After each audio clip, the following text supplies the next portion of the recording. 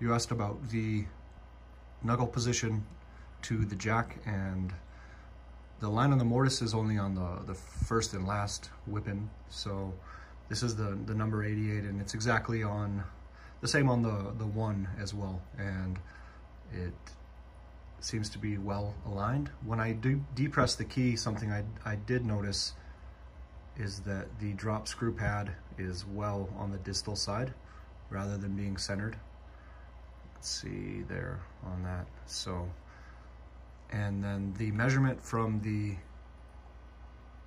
hammer shank pin to the flange on the wippen is 113 millimeters. So I don't know if that is normal or what it is supposed to be, but that's right about there.